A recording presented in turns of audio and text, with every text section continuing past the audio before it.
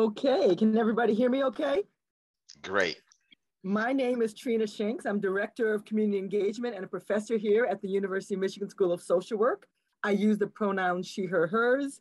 Today I'm wearing glasses, a black blazer, a rust shirt, and a black and rust skirt, even though you can't see it. If you want to get the closed captioning, you can hit CC and but show subtitles so you can see the words across the screen as people are talking.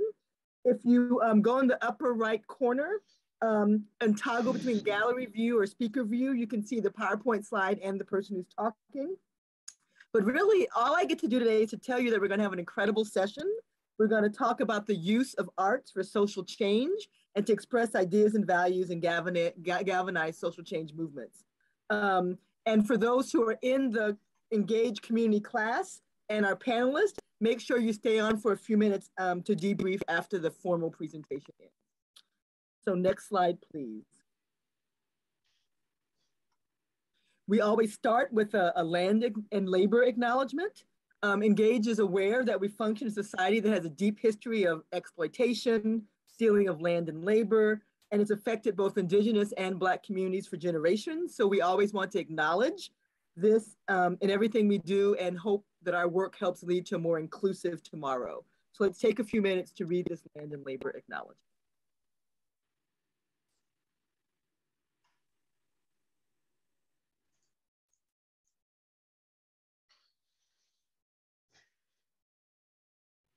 Thanks so much. Now I'd like to introduce our Engage team. Next slide, please.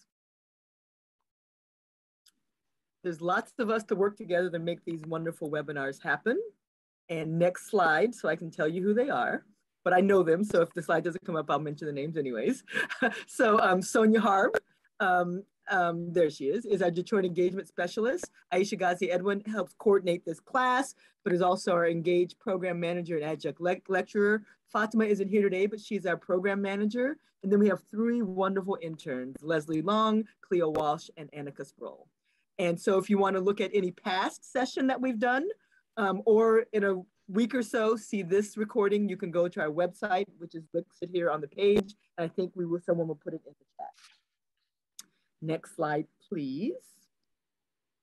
So this session today is going to be moderated by another faculty at the School of Social Work and my friend and colleague, Rogério Pinto. He's Associate Dean for Research and Innovation of the School of Social Work and also a professor of theater and drama of the School of Music, Theater, and Dance. He spearheads the School of Social Work's art-based social justice collective and has done various initiatives in the school and community connecting social work to the arts, including for our centennial celebration, his own performance of Realm of the Dead, which I was able to attend and was an incredible multimedia experience. So please join me in welcoming Dr. Pinto, and I'm handing it off to you. Thank you, Trina, so much for the very nice introduction. I always like to be around Trina because you always look good around Trina because she is fabulous, and we all know this. So thank you so much for the opportunity to be here with your team, and I will acknowledge, the team a little more, toward the end. So as Trina, told you guys, I am a professor at the School of Social Work, and I am the Associate Dean for Research and Innovation. And with that innovation title, there comes a lot of ideas, right? And one of them is the idea of how to use art practices to advance social justice. As a practitioner, meaning not social work practitioner, but as an art making practitioner and also a performer. And someone who actually is doing research to illuminate how social justice advancement through the arts may actually be evaluated in ways that are ethical and do not put pressure on the people who are actually producing the art that they are producing. I am absolutely thrilled to be here with Satori Shakoor and Gary Anderson, who we'll get to know really well in the next hour or so. It is really an incredible opportunity. I have, big gray hair and I wear glasses. I'm wearing, a turtleneck that is about like a beige kind of color. The accent is my original accent from Brazil, where I grew up. I go by he and him. It's how I identify myself. And before I get to our guests, which is the most, fascinating portion of this session, I just want to, ask you stop for a moment and think about how important the arts are and how they have been in our lives. And to begin to think about the arts in really creative ways, right? I mean, not only the things we see in museums and the music that comes through, on the radio, but art as we perceive in the day-to-day, the things that we create in our lives. And of course, the gigantic, incredible things that may happen on a stage, like in the Met and a big opera, but really to think about art being this thing that is much more attainable when we think about something that is close to us. And it is based on the power of that connection between us as individuals and art practices, that the inspiration to have an art collective in the school and to have these kinds of conversations that we are having now came about. Trying to elucidate for us, because I feel like a student of this every day of my life. So, it is to illuminate for us, the people who are actually on the panel, but also to illuminate for others who may be thinking, about how we can use art practices to advance issues related to social justice. So it is with incredible pleasure that I introduce Satori Shakoor, who is the executive director of the Detroit-based organization that has the most fascinating name, the Secret Society of Twisted Storytellers. I want to have membership in that society yesterday. And the second person is Gary Anderson, who is the producing artistic director of Plowshares Theatre. And they will themselves tell you more details about them instead of me, letting you know the kinds of things that they do. I will let them go first, and then I will talk a little bit about what it is that we are trying to do in the school very quickly, and then we'll just have a conversation about all kinds of topics. I encourage all of us to go to chat, ask questions, make comments. Let's make this as interactive as possible. So without further ado, may I ask you, Satori, to introduce yourself and give us, the major things that you think we should know about you. Many of the things will come as we go on with the conversation, of course. Well, good afternoon, everyone, and thank you so much for the invitation to be here. It's my honor and pleasure. My name is Satori Shakoor, and I am an artist, and I identify as a human being. I am committed and dedicated to the arts, and I am trained to create projects that lead to transformation in community. So wherever I have lived, and I've lived many places, Hawaii, California, Toronto, and then Detroit, I have left a theater company. I helped to found a theater company in Toronto. When I was in Los Angeles, I founded the Black Avant-Garde, which was a collection of artists, poets, painters, and we were all organized around the time that Rodney King was beaten to a pulp. So we were programmed around the city. We took over Highway Magazine and other spaces to talk about what had happened and to lend our voices to seeking and forwarding justice. When I lived in Hawaii, I had a TV show called Satori's Tea Room, where I would collaborate and bring on people from the community so we could introduce people to each other. And that's what I do with the Secret Society of Twisted Storytellers, one story at a time. We have a global mission to connect humanity, heal, and transform community, and to provide an uplifting, thought-provoking, soul-cleansing entertainment experience through the art and craft of storytelling. I curate 4 storytellers each month to tell true and personal stories on a pre-selected curatorial theme. We also have singing, musical performance and dance performances, because that's all part of storytelling. And in the process of coaching people to tell stories, to tell their own stories, because everybody has a great story. Everybody does not know how to tell their story. So that's what I do. I design and facilitate storytelling workshops and teach people how to communicate, because storytelling is the most effective delivery system of information and ideas. So we do this on a monthly basis. We just came back in February to do Black History Month at the city of Southfield. And we opened again at the Mary Grove Theater last month, March 25th, with a show called Love Hurts. We sold out. And we're looking forward to April 15th next week. So if you're here, come on through for Testify. We have 4 fire-breathing dragon men who are going to testify to their stories. And so that's kind of a little overview of what I do. And as we go through the program this afternoon, I'm sure that there'll be more that I can share with you. So I know there will be a lot more to share, but this is a great beginning. It gives us, like a very, very round understanding as where you have been and where you are now. And what comes up for me more than anything is a very clear commitment to a particular way of creating community organizing, a very specific way. And it's one of those things where I feel like wherever you put down roots, like you'll learn both the strengths and the weaknesses of that ecosystem or that structure. And so thank you. I'm losing you, Laura. We will open up for others later on, but I would like to go through the program first before we do that, because I want to hear from Gary, like a synopsis, the kinds of things that you have been doing and what it is you're doing now.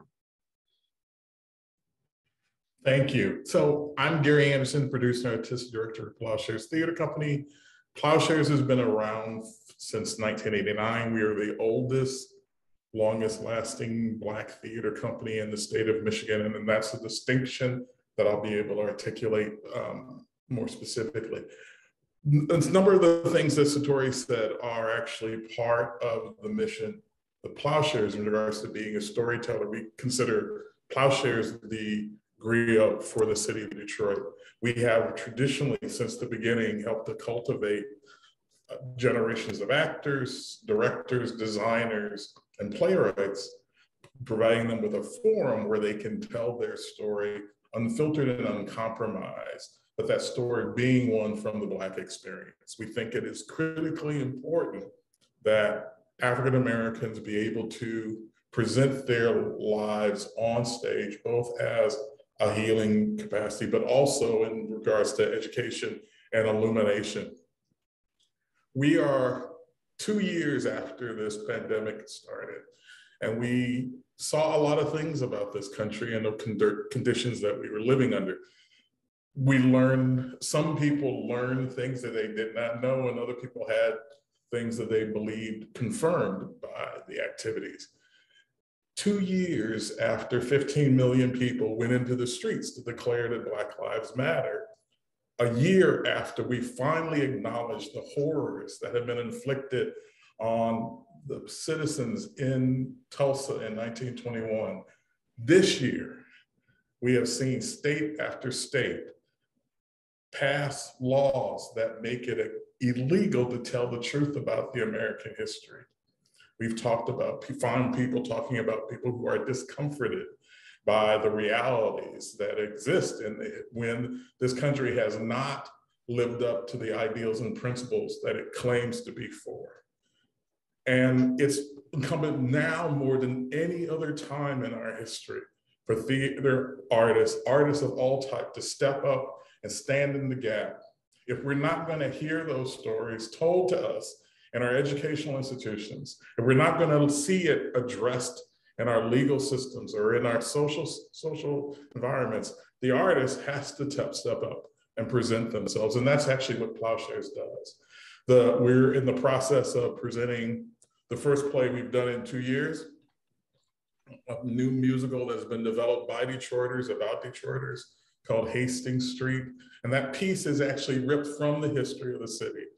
Some of you may have already heard about the fact that there was a segregated community called Black Bottom that existed, and that it was torn down to make way for 375.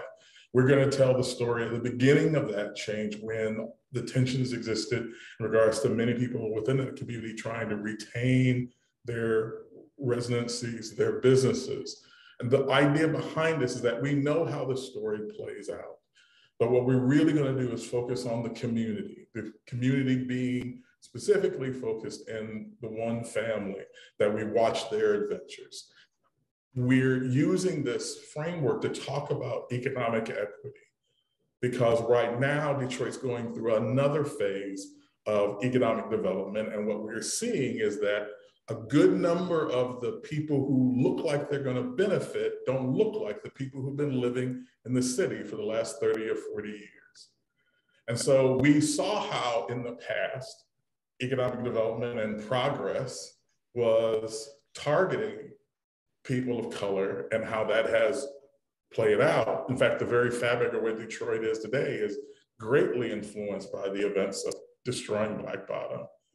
And so to make sure that we don't make the same mistakes again, we're using this play, we're partnering with other organizations in a desire to actually make people aware of how we need to be cognizant and activate to make sure that we don't let those things occur and harm the current residents, because we should learn some stuff. We should learn a lot of things and pay attention. And so the arts are, for us, the way in which we do that. Gary, thank you so much for all that you said. And I mean, we can begin to see a conversation already, right? In terms of the values that are holding the two of you together, the values that are being used to create principles that probably guide the behavior of your organizations, what it is you produce, who gets produced, and who creates what it is that we see. I'm going to suggest that we unshare the slides so that we have more space for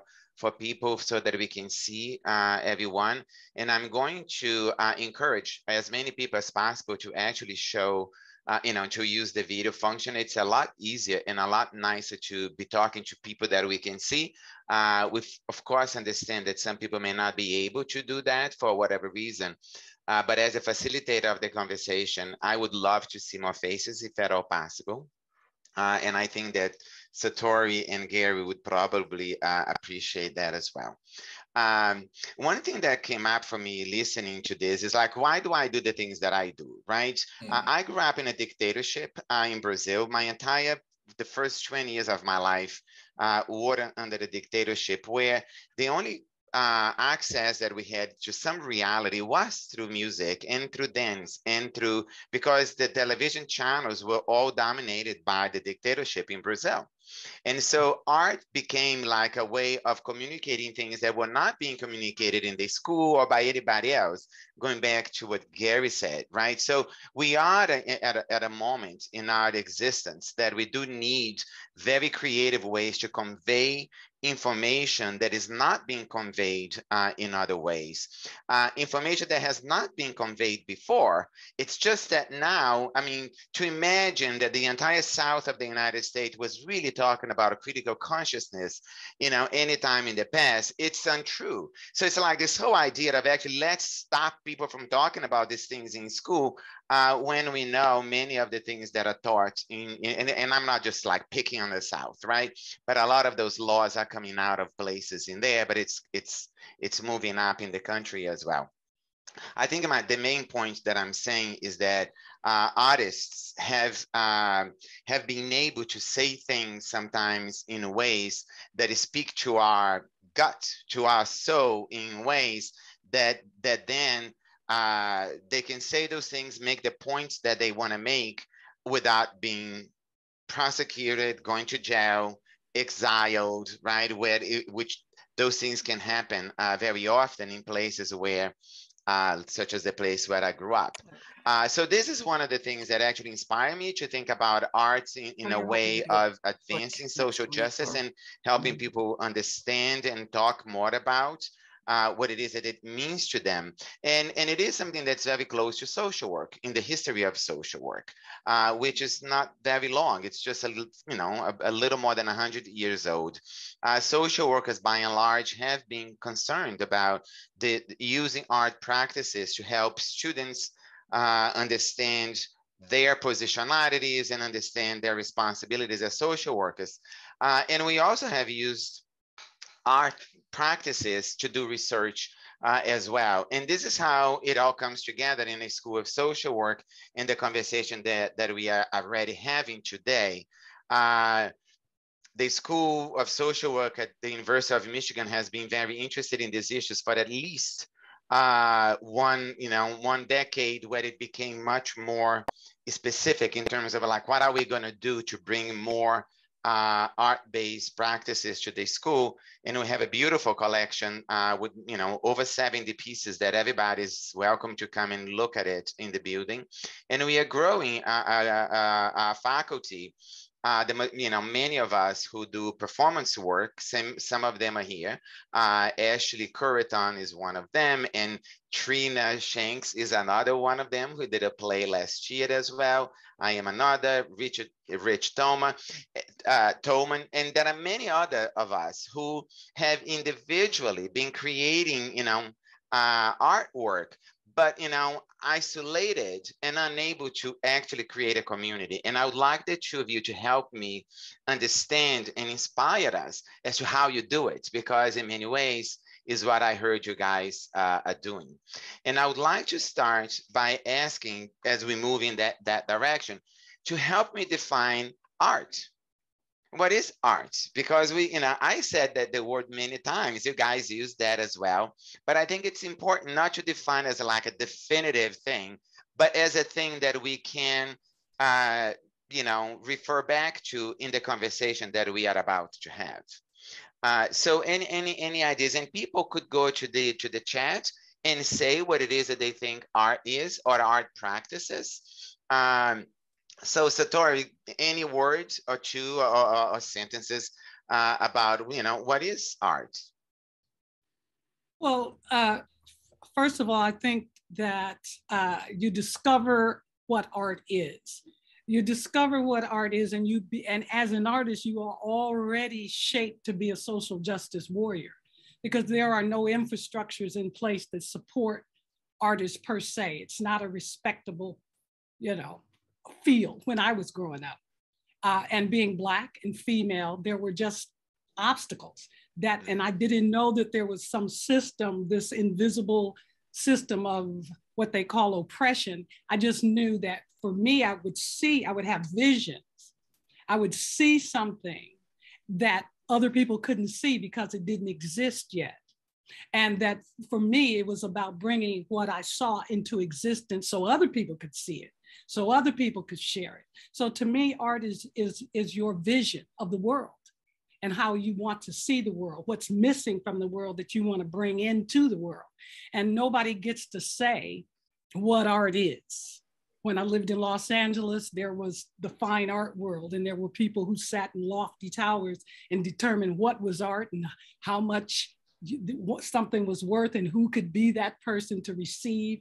And I was encouraging artists, take your art on the street, march it around. You don't have to wait for a gallery to invite you, So for me, art is your passion, your vision, the thing that is missing for you in the world that you are willing to use your life to bring into existence. You midwife your vision or mid-husband your vision. It sounds also that, what I'm getting from you, many things, but one in particular is art as a process, that it's not, the outcome of a whole thing, but it's the process that may lead to something as well. And I wonder, what are your thoughts about that, Gary? Well, I teach, so I tell my students that we actually all are born artists. And what happens is the way we educate and the way we raise up children beats that out of them. Because if you really look at the ability of a child to imagine and create things out of nothing, to entertain themselves with a box, not the toy that came in the box, but the box, you see the capacity for creation and imagination and innovation. And I think that that's really what inspires it. I do believe that it is your individual idea coming forward, but I think art is art is our way of actually presenting our own interpretation of the world in which we live and the things that we see, and presenting that so that it's not just self-satisfaction.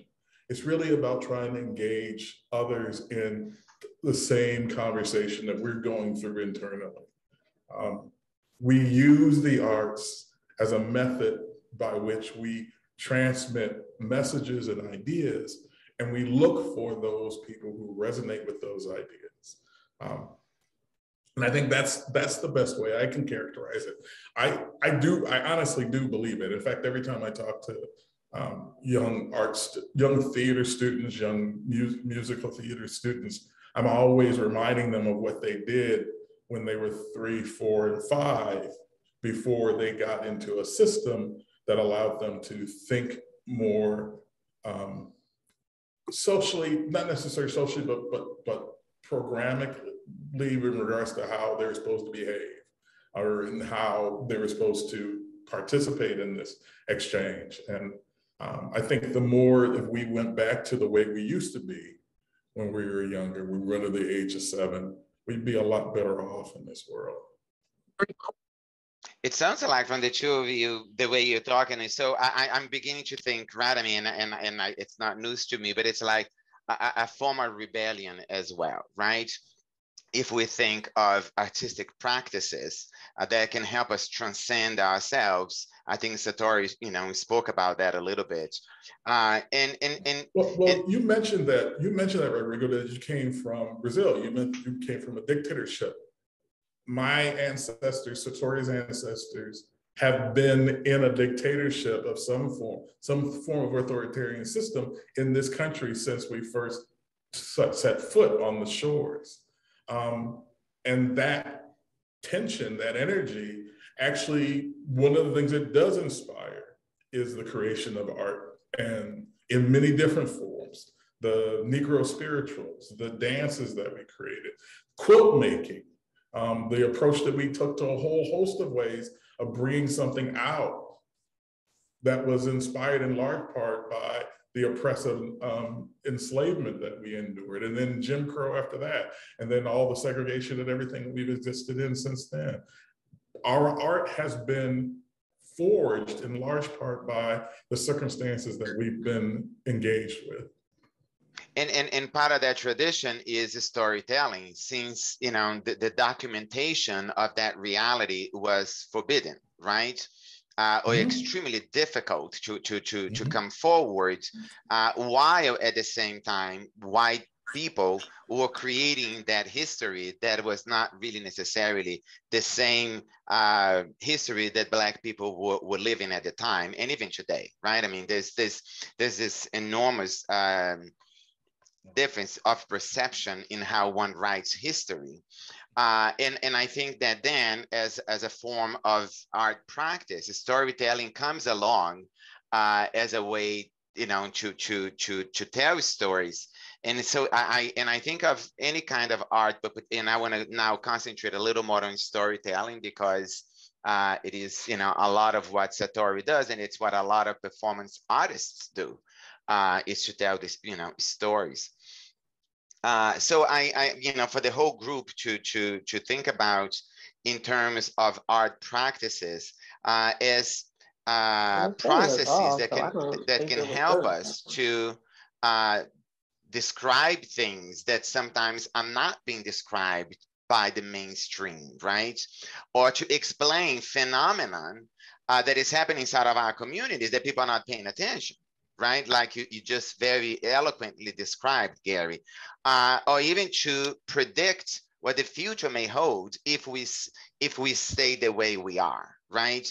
So that this art practices and products can come to do all of those things, and storytelling being one of them. So I would love for us to now concentrate a little on storytelling and performance as two major things that we can use to advance the description of what it is that our lives are,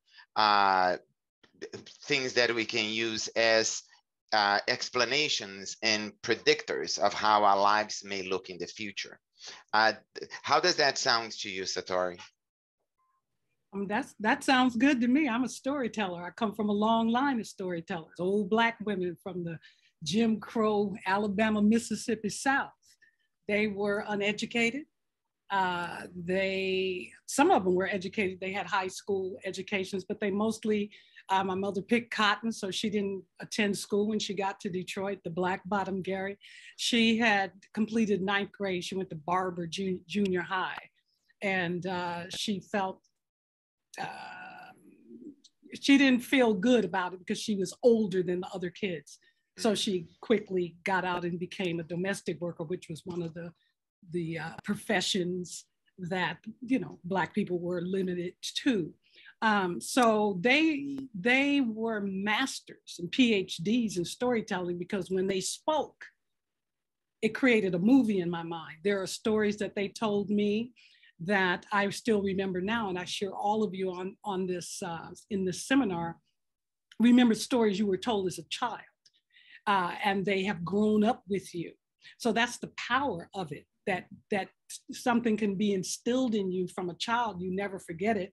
And then the stories that you hear throughout your life, once you hear it, they become, you own those stories. They become something that nourishes you, something you can learn with. So the purpose of the Secret Society of Twisted Storytellers is for anyone. You don't have to be a so-called artist, a theater actor, which I am. I'm a theater artist.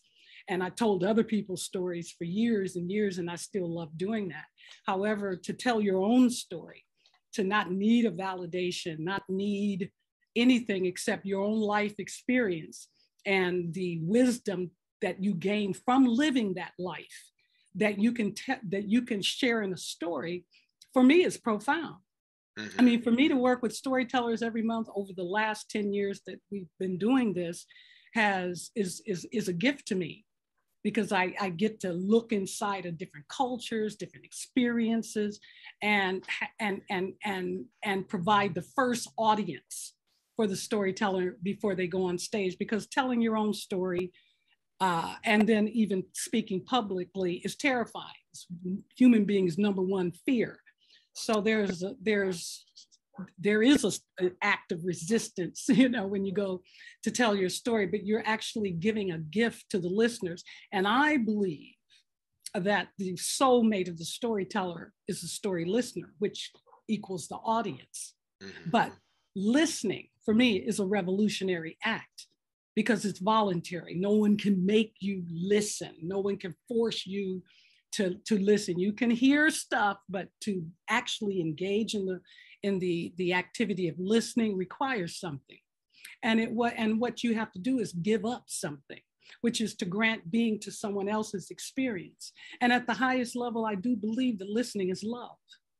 And in listening to someone else's story, to connect with their humanity is actually the ability to expand your own self.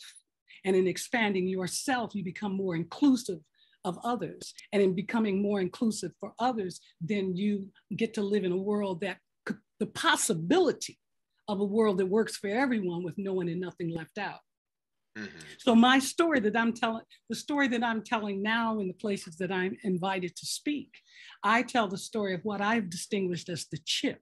And I believe that the chip is a program that all of us are instilled with since birth. And depending on your race, creed, class, color, wherever you lived in the world, it uses us. It uses us to perpetuate this system. And there's no other better word. And if someone invents one, this institution, this system of white supremacy, which isn't about white people or individuals. It's about all of us. All of us perpetuate this idea.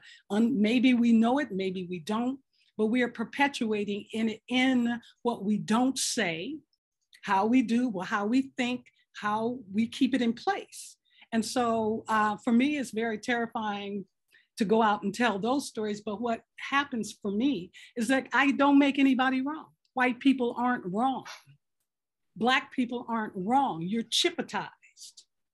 And until you dismantle that, become aware of it, can in the moment see how you're being used by this system, there won't be any correction. There'll be blame and pointing to in the same story about how well the system works, but how in your own individual life are you dismantling this thing so that you can speak and say and do something that's revolutionary, something that will I don't even want to say destroy, because once you understand you are not free, then you yearn for that.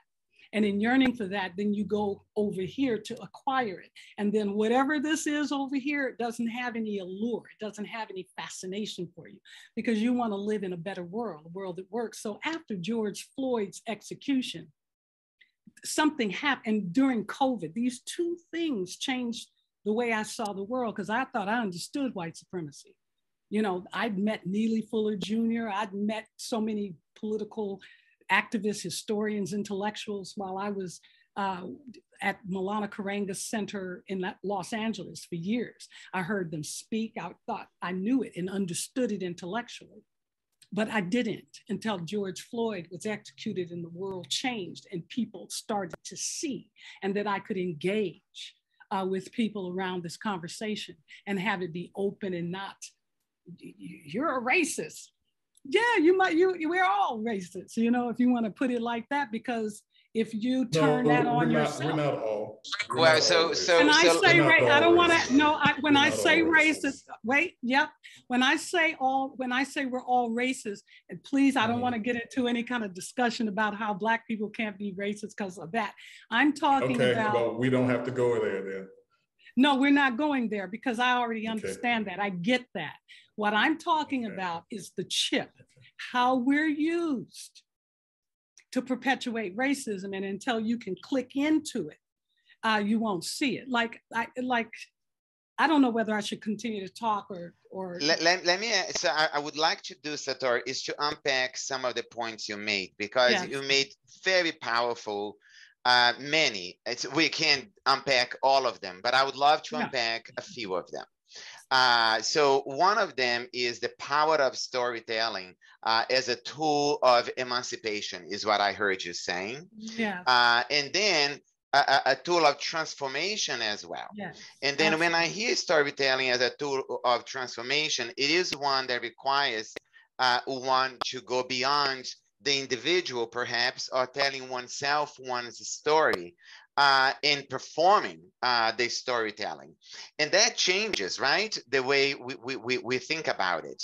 And perhaps it is in the performance that we might find a space for community organizing, and perhaps for changing some of the structural issues that you very eloquently talked about in terms of racism and white supremacy, and many of the complications that may come from it.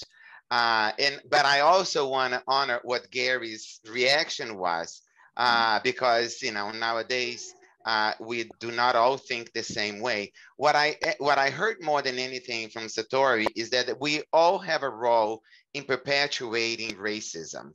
I think that was very clear, from what you said. Now, whether or not that translates into a group of individuals being, racist or not, maybe we can take that up a little later, Gary, because I think it is important to go back there. But for the moment, what I would love for us to do, if you could build on what Satori talked about in terms of storytelling, and how does that get performed?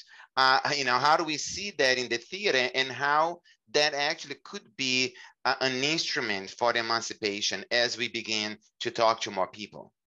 So I'll talk about two historic events that actually have a connection. So back on the continent, West African cultures were built on oral traditions. One of the reasons why we don't have texts, so many texts in African community, coming from Kenya or Ghana or some of the other West African culture, is because in many cases they put the responsibility of those of keeping those stories and that history alive in the embodiment of the Jolly, or when the French came in, they called him a griot. Mm-hmm. That was an oral historian responsible for retaining all this information. And that was a person, a storyteller, that had a great deal of importance within the culture of many of these West African communities. They were as important as someone with some kind of leadership responsibility, because they used the stories of the events of the ancestors to teach the next generation the values and virtues, those things that mattered. And so you may retell the story of a hunt where the griot would take on not just the role of the hunter, but also of the beast that they were chasing. And that story would be designed on evoking some kind of ideal that was important. So that's the foundation of storytelling in regards from an African perspective. Jumping here to the country. The first time a Black character was actually on stage wasn't written by a Black person, written by white people. And so the mischaracterization of Black people began before we actually had freedom in this country, before emancipation had occurred. And so when we were finally released and into a segregated and restricted lifestyle, we still try to find ways of using the theater, using storytelling as a way of correcting that. And it wasn't until, in any strong formal sense, until 1926 with W.B. Du Bois, when he was the editor of the Crisis magazine for the NAACP. He put out a call to action by writers all across this country to create little Negro theaters everywhere there were small communities that exist, were large pockets of community. So you had several in New York, you had one in DC, you had Detroit, Chicago, all across this country. These community of writers and actors that came together to create these little Negro theaters so that they could tell the stories of the people that exist there and present for them the perspective that would not be seen any other way. They were there as a corrective to that stereotypical depiction that was developed in minstrel shows of African Americans that was now the general affair that we would see presented in our entertainment, that would eventually become multifold when we moved into movies and television, because these stereotypes still exist with us today.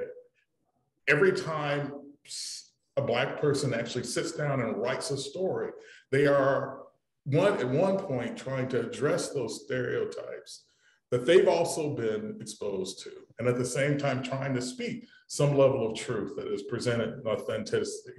That's a challenge that constantly is presented by writers, whether they're writing poems or plays or novels, short stories, or songs. The idea is that the storytelling component is part of the major component of the resistance that's being presented. And it's also a corrective. That's what's really at the heart of it. It's trying to heal from past injuries that have been perpetrated.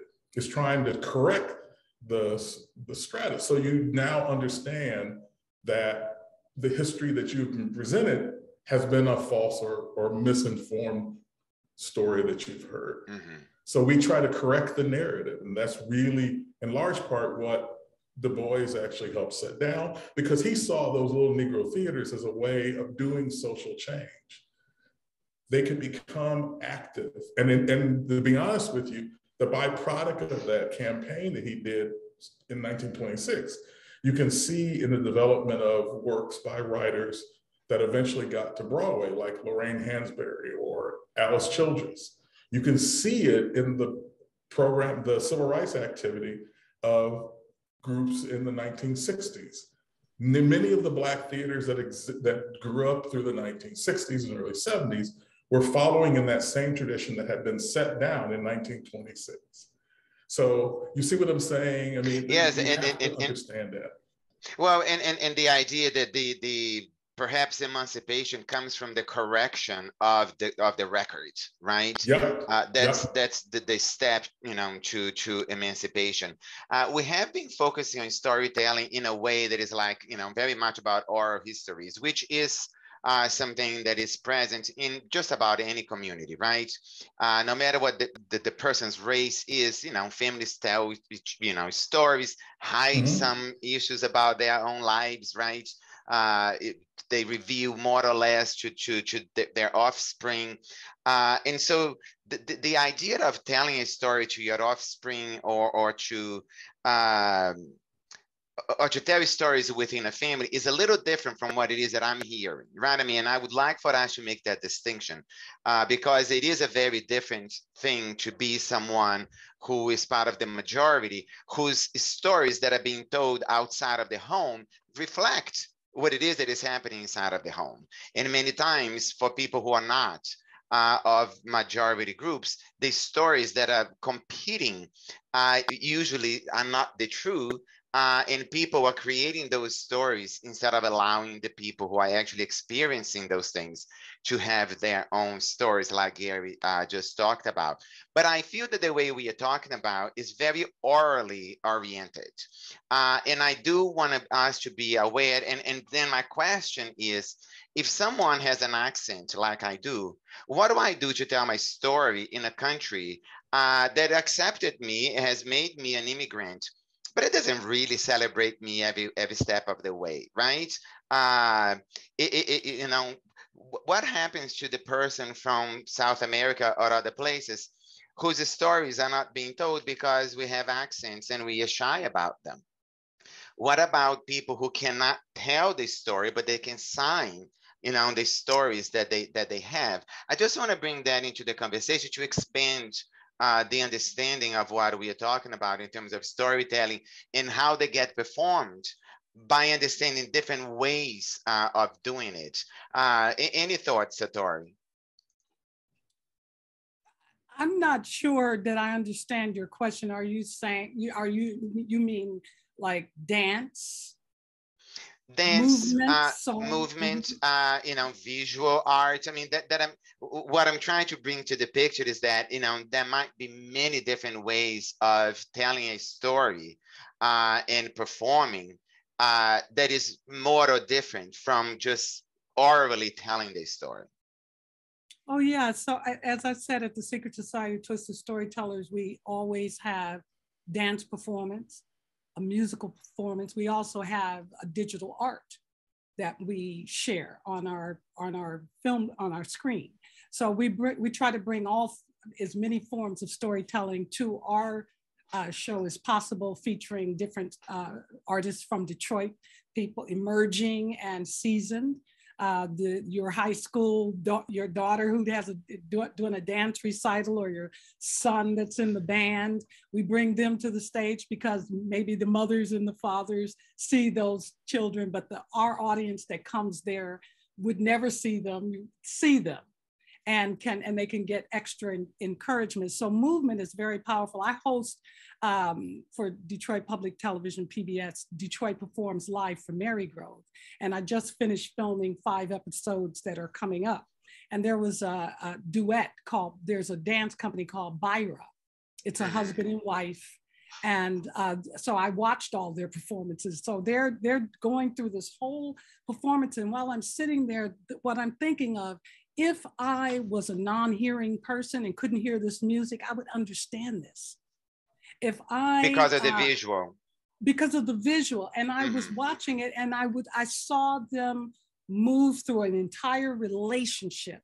And that's what I thought. And then when I interviewed them, that's exactly what they said. It's that when they wake up, they might be angry and they dance from where they are. And when she was pregnant, they did the same movement, and it's very physical and athletic, but of course she had to adapt it. Her son is almost 2 years old, and I met him, and you should see the way he expresses. He's very like them, you know? So I think that artists, wherever you find I have a friend that she loves to go walking because she loves trees, and she sees eyes in the trees, and I think art is everywhere we look, if we are slow down and just breathe it in and enjoy what nature shows us. I have never seen a blue sky, a color, the color of the ocean when I go to Negril and I sit on the beach and I see that sky, that ocean there. I don't know whether there's a box of crayons or any colors in an artist palette that can duplicate that. I don't know. So it's, I mean, I don't think you have to speak. I think it speaks to us and then we speak through it. Well, you said something that totally gets connected now at the very beginning about, you know, art is what you see, right? I mean, in what I'm hearing more and more is like, it's what you make of it, right? It is how one experiences the visual, the musical, or whatever it is that we are talking about. Gary, do you have some words about this? You know, like how we tell stories by doing different media?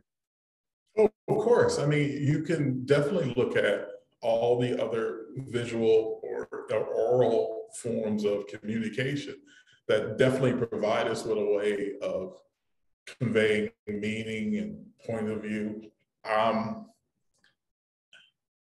When you hear a song that was not written in English and you just hear, or the instrumental portion of it, and you pick up on the message or the ideas that are being expressed, that's because of the purity of the creation of that music.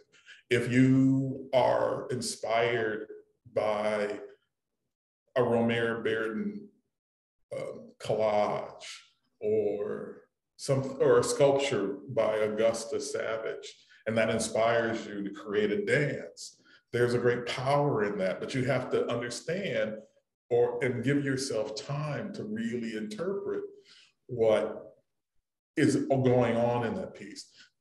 I think a lot of times we don't spend enough, our lives are so fast paced that we don't necessarily pay attention to what we are actually being exposed to. And I understand that we get inundated with so much visual, oral, sensory information that you want to try to shut out as much as you can. But I think we lose opportunities for deeper meaning, capturing a better, deeper understanding. Because there are people in the world who understand how things are communicated in forms that aren't oral, that aren't necessarily just verbal. And they know that they can convey points of view and perspectives to an audience that can rile them up, and you completely ignore what's going on because you aren't getting it. There's a danger in regards to not knowing exactly how everything is being presented visually or through sound. So I think it's important for us to really be. My great grandmother used to have this thing about being present. She would constantly tell you to be present because she knew I had a tendency to daydream when I was a kid. And it was probably one of the greatest gifts that she was able to give me before she passed, was that constant reminder of trying to be there. So you hear what people are saying, really hear what they're saying, so that you don't respond to what you think you heard, or you don't respond to what you think you see, but you respond to what actually is there. Okay, so we have been through a few things, right? I mean, so to the audience and to all of us, I think we have established that there are many ways we can tell stories. I think we have established many ways to think about what art and art practices are. I think we established that storytelling is a very important tool in performance, is a very important tool to redress inequities that have been perpetuated against very specific groups, right? It can be used to tell the story of groups that have not been described. It can be used to correct stories that have not been told properly, and just to create visibility for groups of people who have not been talked about. And I think we have learned so far, and that's what I think we are going in this direction, is that I heard a lot of, we didn't use the terms, but I heard that there's a way of conducting oneself around the arts and art practices that can be self-healing, that can help us heal the wounds that we have as individuals. It can help us in some ways understand better the wounds that other people might be experiencing, and have a better understanding of what it is that they are feeling, and perhaps to be used as a form of advocacy or activism, so that we can bring people together and then address more structural issues that have been perpetrated against certain groups. And that's where I would like the conversation to move to this space. But before we do that, I would love to encourage the guests, if they want, and everybody else, just to stretch for a moment, right? I mean, this is like, we've been here for an hour. You can stretch up and down. There's no shame in doing it.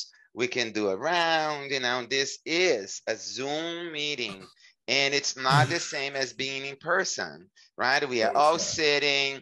I'm sure a lot of people were eating their lunches while we were talking. I ate mine before. So this is not a break. It's just like a continuation, but we are moving as we move through the conversation. Satori, what might be some thoughts about this idea of self-healing and creating the possibility of understanding others, and even, you know, bringing together people for the cause? Well, for me, storytelling, I discovered that storytelling was healing me. My son died. I mean, my mother died, and 9 months later, my son died. And after 6 years of crawling through hell, I had a will to live. And it happened to be in 2011 when Detroit was under emergency management, water shutoffs, all of the oppression and stuff that was coming, that was restricting Detroit. But there was something percolating. Detroit was coming out of it. And I felt the same way as Detroit, coming out of something, looking around, and there's a lot of destruction and a lot. And first I saw graffiti, which was a no-no, which was bad, bad, bad. But I lived in a bad neighborhood. I moved to a bad neighborhood because the Wall Street moved me out of my loft and into a basement of a friend's house in Ferndale. And when I got a little $400 I could spend per month, I moved over by Herman Kiefer, where there was just, I mean, I think 11 people lived on my block, and the rest of the houses looked like a horror movie. The drug dealer across the street was the policeman of the street, you know, and he helped these old people who couldn't afford pain medicine. He helped them. So I began to see the drug dealer as the same guy up in Troy with the white coat writing prescriptions, you know. So I began to see different things. I'm going to speak like I speak. You might ask me a question, and I'm just, because I feel like I'm in a box. So I'm going to speak like I speak. We like so that. It was healing me by telling my story. I was telling my story on main stages at the Moth. And then I was getting emails from all over the world. Oh, thank you for telling my. And so grief, I began to delve into grief, which in itself is the way through. It's a healing. Grief is a healing. And so I began to look at what is crying. Because when I lived in Toronto, I heard this woman, it was midnight. I was going home. She was dressed up. Maybe she was coming from the opera or something. I could hear her crying, and I could hear her heels clicking, click, click, click. And it was such a strange sound to me to hear someone in public crying like that. Then I was in Halifax, and this woman, I was on my way to the theater, and she's like, and they fired me. And I could hear her crying as I was going this way. I could hear it disappearing. And I was like, how freeing is it to be able to just be yourself? You know, you go to your job. When I was working in corporate America, 8 hours a day, you have to somehow, things happen, shit happens. And then you got to, for 8 whole hours, you have to operate under this idea of oppression. You have to be professional, which is another form of oppression as far as I'm concerned as an artist. You have to live through that and put everything on hold. So I invited all of my bosses to my comedy show. And I just told them stories about how I felt on the workplace. Next thing I know, they were saying, "Oh, I understand you better now, Satori," because I would come in with blonde wigs and all. They would, anyway. Then they would ask me to do the pep rallies for the job. You created an intervention. Yes, because I mean, we're human. I mean, things happen. Your kid, you're worried about your kid. Maybe you can't take all the time off of that pregnancy. Maybe, you know, there are things, we're human. We go to work, we make money, but for that 8 whole hours, we're moving through spaces and moods and things that human beings move through. So where is it that we can actually have a space to collect ourselves and be more productive wherever we are? So for me, just the sound of crying and clicking heels became the genesis of a story. The ICU of a waiting room is a magical place. It's a place where no bullshit, there's no small talk in there. We're just a doctor walking up to a couple and watching them collapse because you know their loved one died. You talk about non-visual story. I mean, you talk about storytelling that's not oral. It's everywhere when you watch people. You watch their body language. You watch their joy or their disappointment. You know, watching. You know, everyone is always already telling a story. And so either their own or you're interpreting. Mm-hmm. I just want to like stress what you just said. You know, usually what Satori just described, we usually call it improvisation, right? It's like we go through life as, you know, we don't know exactly what we are going to do in another 5 minutes. And so I just want to bring the term up for, you know, for the conversation as we move forward, because I think it's also extremely important. Thank you so much for, you know, when everyone is talking about healing and it is described the way, you know, you just did, one can see the work, right, that the person has been done. And so I thank you for letting us see it.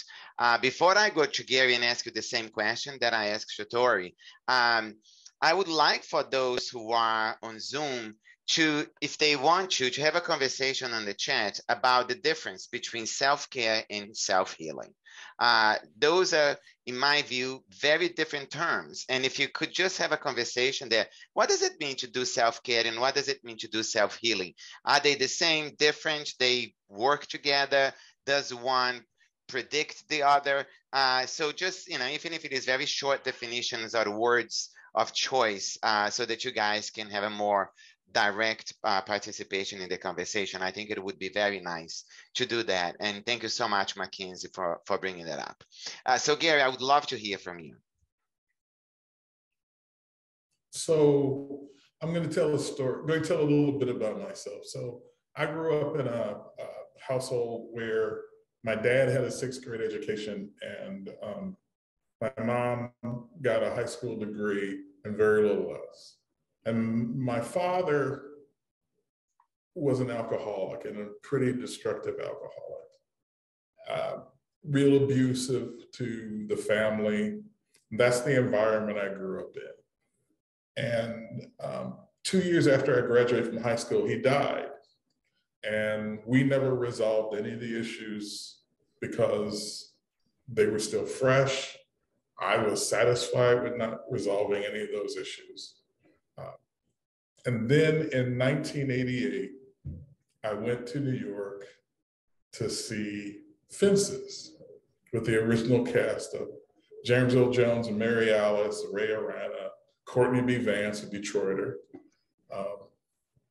And it was at the end of that play when Corey, the son, has come back and he's refusing to go to the funeral of his father, Troy, who was abusive emotionally, sometimes physically, had been unfaithful to Rose. It was at the end of the play that was the first time I cried for my father, and I cried for myself.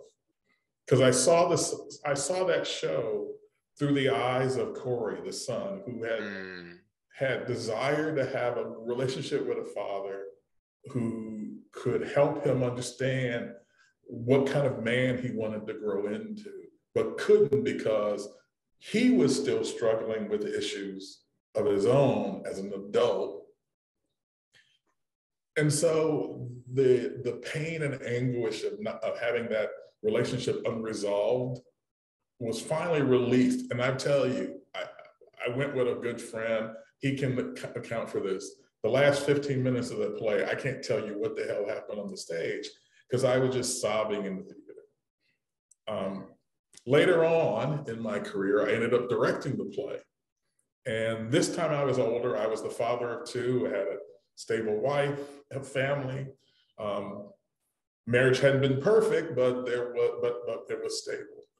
And so this time around, when I actually directed the play, I experienced it more from the eyes of Troy, somebody who had a great deal of talent and abilities and wanted to actualize them, but had constraints that existed in the community.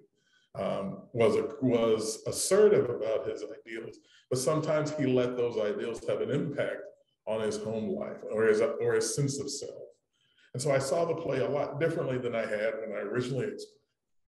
What I'm trying to get at is that art, regardless of where we experience it, it may not be the same experience as we go through our lives because we're not the same person we were 15 years ago or 15 minutes ago.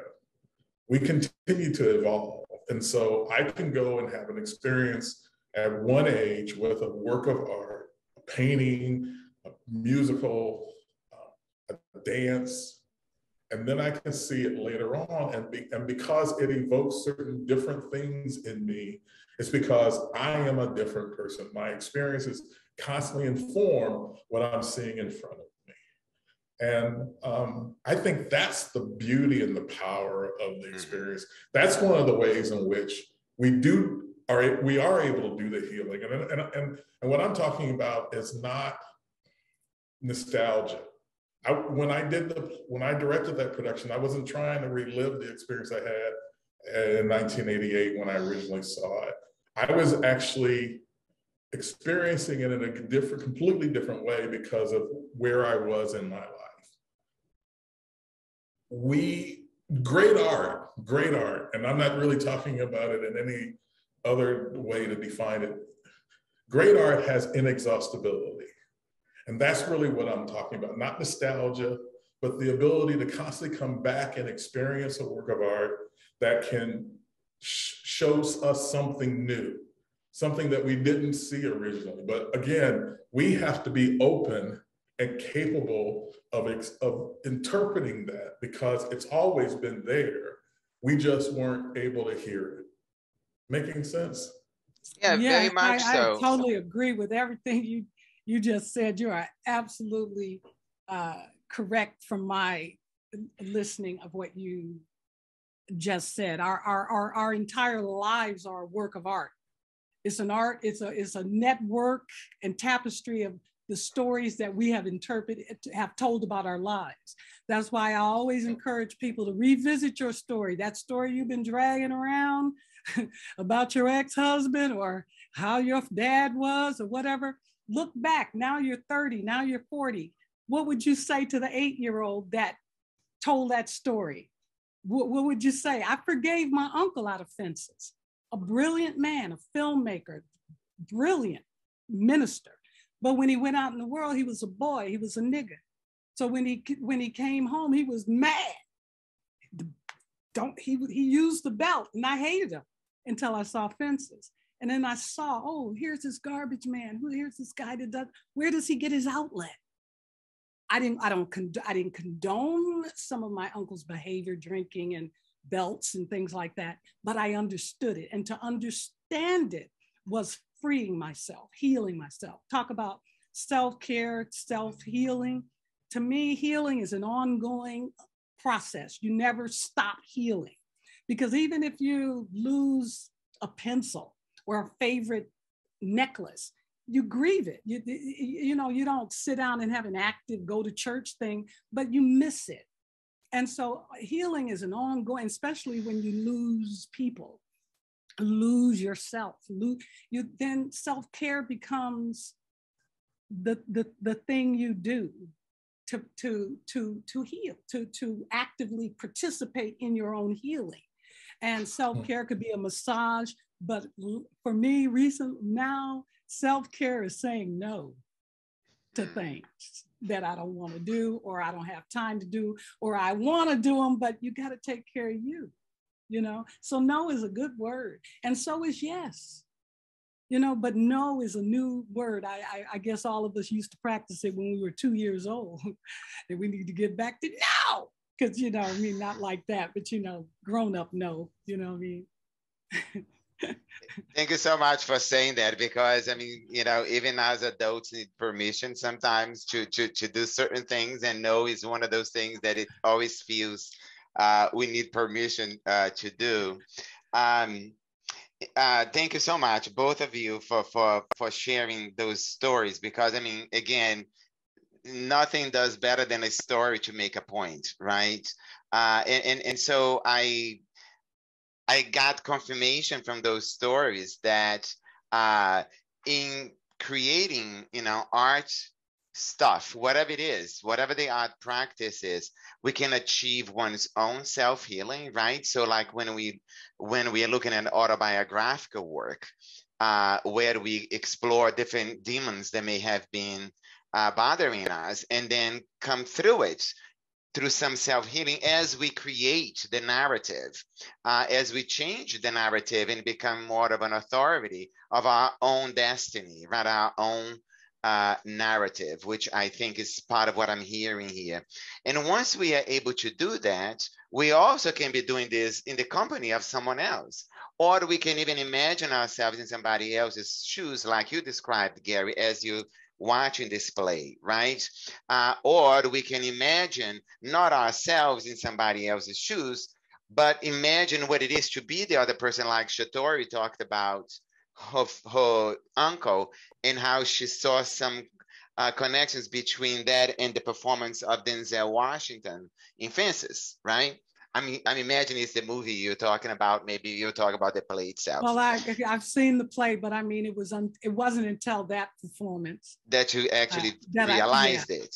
So yeah. I think that that's, you know, what the scheme that we have set up in this conversation is about, right? I mean, this idea that we can do a lot of self-healing, help others to heal, and use the work of other people to help us move to the next level, which is, okay, now we need to have some action.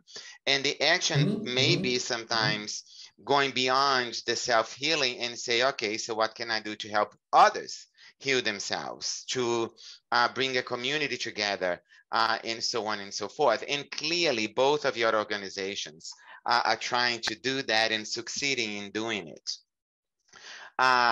What I would like to do for the next 7 minutes or so, which is the time that we have to talk about, one, I would like to acknowledge all the people who helped us describe self-care and self-healing on the chat. I mean, very, you know, incredible, you know, ways of describing those things. I feel that, you know, we get to know each other much better when you see that. There is no time to read all of those things, but we all should. And I want to acknowledge those who participated in this, you know, small exercise. But I do have a very important question, which is that whenever we talk about self-healing, of course, it applies to every human being, right? We can be traumatized at many levels as individuals. And so as individuals, we do all probably need some kind of self-healing and then self-care as well. But there are some groups that have been structurally repressed. And that's different from healing the self. It's healing a people. It's healing a community. It is healing from wounds that have been inflicted upon an entire groups of people, and not necessarily just the individual. And I would like for us to just to really distinguish those two things and go back to the conversation. We can concentrate on all kinds of oppressions, right? All kinds of supremacies, gender supremacy, sexual orientation supremacy. But I would like for us, in the few minutes that we have, to go back to the idea of white supremacy and what it has done to create barriers for Black people to achieve what it is that they would achieve as human beings, to take away things from entire groups of people. And how do we imagine our perception of white supremacy today in terms of storytelling, and what do we envision as the future as we move forward, as to use what we know today, particularly as eloquently put by Satori and Gary, given what happened in the past few years. And we have this moment that we are saying a moment of awakening, and I put quotes because, you know, it's different for many different people. But I just want to have, like, you know, last words from both of you as an opportunity to connect those things together and perhaps clarify anything that you'd like in terms of how you think about racism and white supremacy. So I'm going to start with Gary, and then I'm going to go to Satori. Okay, sure. Well, white supremacy is a narrative as well. It's a false narrative that centers everything that is vital or important or of value in the capacity of Caucasian people. So if you have a school system that's that's imbalanced, and you're trying to find ways of funding it, and you have a property tax, you work it out so that you actually reduce the commitment of property taxes in that community if it's a multiracial community, because you're trying to benefit, you're not trying to benefit everybody. You're trying to de-invest in the education of everybody's kids. You advocate for private or charter schools because you think choice is a value. When it's not, it's really designed to, again, undervalue the education of a certain group of people. Or you do the same in regards to claiming that you're about advancing the interests of women, and you have a token few that get in high positions, and you disadvantage all the rest of them. Or you say you're inclusive, and then people that have different senses of identity, different gender definitions aren't able to open. So white supremacy works in a lot of ways. It's a story that's being told that we are constantly being forced to fed, that we have to actually correct. So I think I see my job, and one of the reasons why I'm very proud to say we're a Black theater company, is that the responsibility that I have is to tell African-American stories from an African-American perspective that's unfiltered and uncompromised. Because now more than ever, I feel it's my responsibility to constantly combat that narrative, because I don't want white kids growing up as misinformed as their parents are. I think they need to understand exactly that everybody has value and significant importance. And thank you so much for Thank you so much for connecting back to your organization, right? I mean, which is what I was looking for as well. Satori, you have about 2 minutes to do like a closing. Well, I agree that, you know, white supremacy is a big fat lie, but it is the context of our lives. It's a global context, and all we are is content producers. All of us are either telling stories about how white supremacy works to our benefit and or demise. White supremacy is a system of advantage. Its only goal is to maintain power. It's also a system of oppression for people classified as non-white, which is the strategy to maintain the power. So everything we see and everything we do is just, that's what I see. That's how I understand it. Neely Fuller Jr. said, if you do not understand white supremacy, racism, what it is, how it works, everything else you do understand will only confuse you. So when we're confused by what we see, it's an expression that we are operating inside of white supremacy. How do we find ourselves out of that? It's a moment to moment. It's a moment-to-moment freedom. You have to dismantle the chip, which is telling you how to behave, what to say, what not to say, how to manage yourself. And it's unconscious in a lot of ways, but it validates and perpetuates that system. So once you see it and you dismantle it, then you have to move, you know, because you might lose. Hey, you might not get that job, Black girl, if you say what you really want to say. So you have to go out and test it. If I say what I really want to say, will I lose that job? What I'm finding is when I say what there is to say, people go, oh, really? Oh, let's try that. You know, it's like, because I think everybody understands that white supremacy does benefit white people the most, but it also disadvantages white people. But white people get to go, hey, y'all, you're messing with me. You know, Tea Party gets you messing with me. And then, oh, y'all noisy? Here's some stuff. But we're not going to give it to people, people of color. We'll give it to some immigrants. And the reason why I think immigrants come to the they say, well, how can you're Black, you're Nigerian, you come to this country, why are you must be lazy. But when I go to a new country to live or a new state to live, the first thing I do, I know I don't know anything. So I find out where everything is. Where can I find out about this? Where are the artists? So I'm on this conscious search to empower myself and to integrate myself into community. And with Black people, we have a whole different education system, whole miseducation system, and white people have been miseducated too.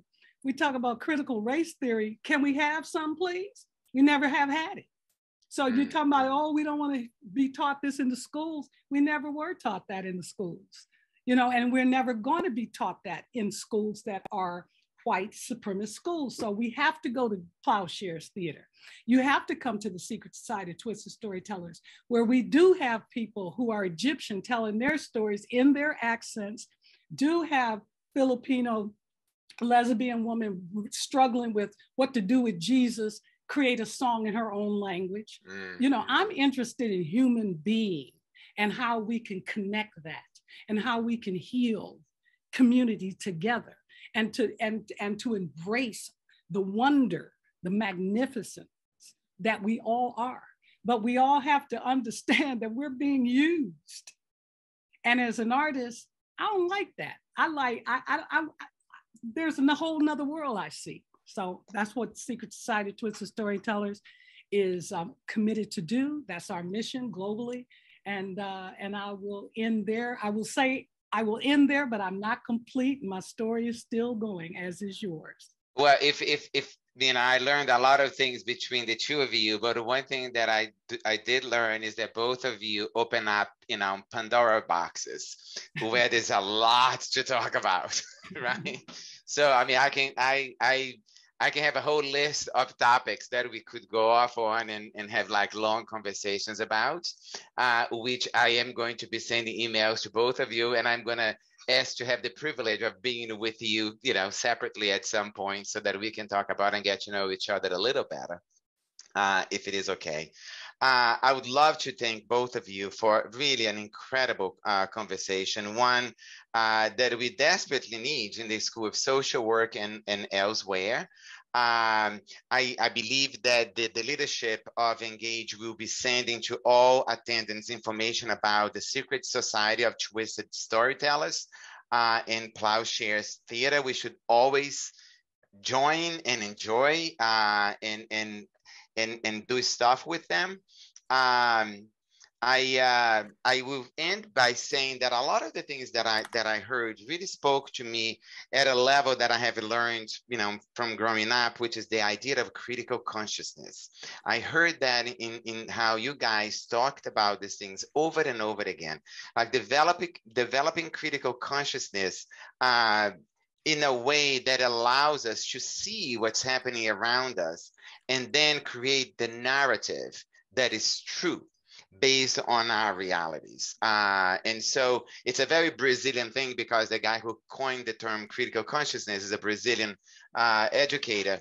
And, I am a fan. And so I would just end with the idea of critical consciousness, which is what we try to address and grow through the art collective that we have been creating slowly in the School of Social Work as really the core of what it is we are trying to do there.